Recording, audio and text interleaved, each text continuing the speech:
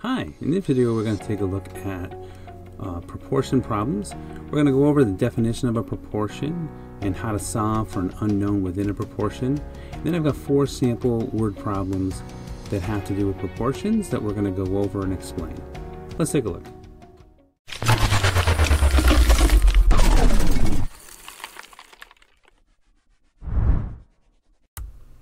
Okay, so what is a proportion? A proportion is just 2 ratios or fractions that are equal to each other. So 3/5 equals 9/15. That's a proportion. 2 fractions are equal. You can see that the fraction on the right is just 3 times on the numerator and 3 times on the denominator. So what's an example of a proportion? Well, if we have a length of chain, we've got this big heavy chain, it's going to be proportional to its weight. So if we had 3 feet of the chain, it might weigh 11 pounds. So if we had 6 feet of the chain, then it would weigh 22 pounds. And if you see that proportion, 3/11 equals 6/22. So now solving proportion, we can notice that back in that proportion, 3/5 equals 9/15, the 2 diagonals are going to multiply to the same thing when you've got a proportion.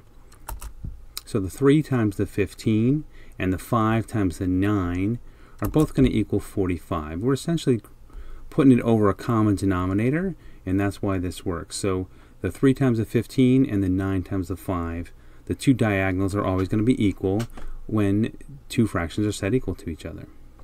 So we can use that to solve for an unknown. So if we've got 6/15 equals x/10, we can cross multiply the 6 times the 10 and the 15 times the x and set them equal to each other. So 60 is going to equal 15x.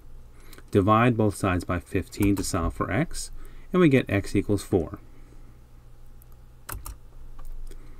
Now when we're looking at word problems, it helps to use labels so that we know that we get the right thing in the numerator and the right thing in the denominator. So in this simple example here, we've got 3 pounds of chocolate that costs $18. How much would it cost for 7 pounds? So I'm going to go ahead and put the pounds in the numerator and the cost in the denominator. Now it doesn't matter which way you do it, but it does matter that you're consistent. So I like to write the labels right out, pounds and cost, so that when I set up my proportion, I know to put 3 in the numerator because that's where I'm putting pounds, and 18 is my cost, so that goes in the denominator. And that's set equal to 7 in the numerator because that's how many pounds, and we don't know the cost. So that's where our cost is going to go in the denominator. So it really helps to write out what are you going to put in the numerator and the denominator so that you don't confuse them and you can keep them consistent. Then from there we can just cross multiply. 3 times x equals 18 times 7. So we get 3x equals 126. Divide by 3 to get our final answer, and that's going to be 42. Okay, let's take a look at these 4 proportion problems. The first problem says if 5 inches on a map represents 7.5 miles, what distance does 12 inches on the map represent? So in setting up a proportion, let's put the labels. Let's put the length on the map in the numerator and then the actual in the denominator. And again, putting these labels will make sure that we've got the numerator and denominator right on both sides of the proportion.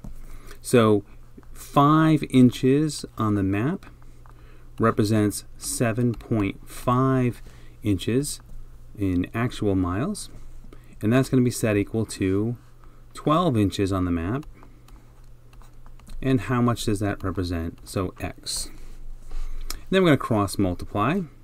5x, 5 times x equals 12 times 7.5. 12 times 7.5 gets us 90. Divide both sides by 5 and get x equals 18.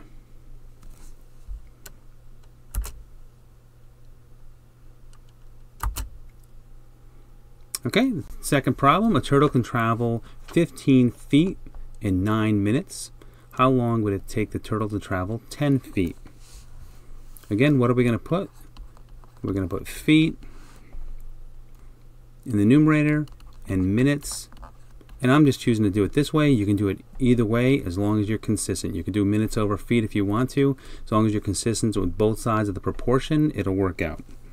So 15 feet in 9 minutes. And we're going to set that equal to 10 feet and an unknown. So 15x, 15 times x equals 9 times 10, or 90. Divide both sides by 15, and we get x equals 6. So it would take him 6 minutes to travel 10 feet.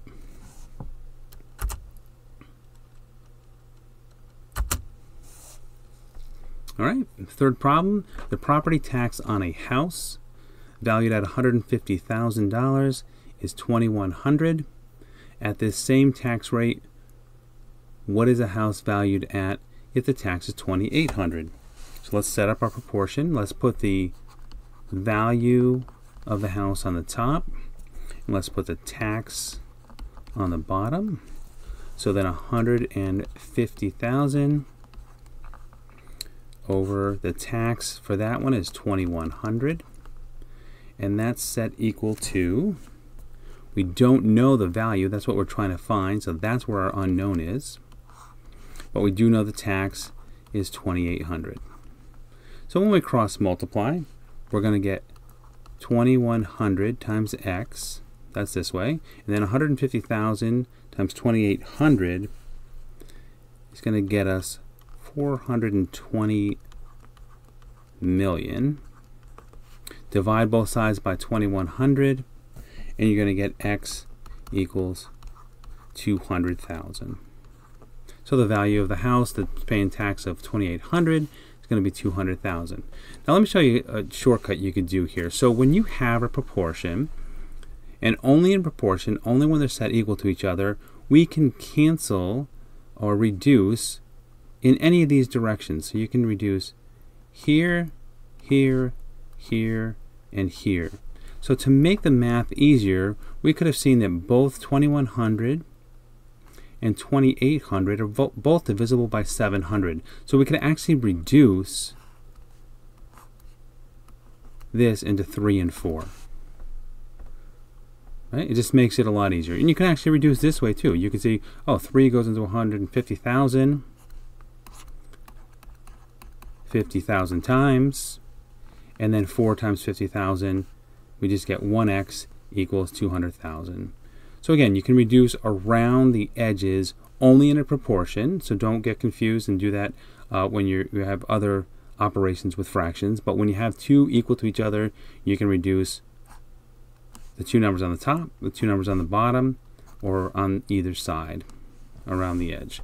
And sometimes that makes the math a lot easier than the math we have here. All right, in the last problem, a person who is 6 feet tall has a shadow of 8 feet at a certain time of day. And at that same time, you measure the shadow of a building to be 84 feet. So how tall is the building going to be? So to set up our proportion, we want to do the height and then the shadow. All right, so the person, let's do the person. The person is 6 feet tall, and their shadow is 8. If we set that equal to, we don't know the height of the building, but we do know that the shadow is 84. And then we can cross multiply. 8 times x, 8x, equals 6 times 84, or 504. Divide both sides by 8, and you're going to get x equals 63. So the building is going to be 63 feet tall. Thanks for watching. If you have any comments on this video or suggestions for future videos, just comment below. If you'd like to subscribe, you can do so right over here. And I've got another suggestion for you to watch right here. Thank you, and come back again soon.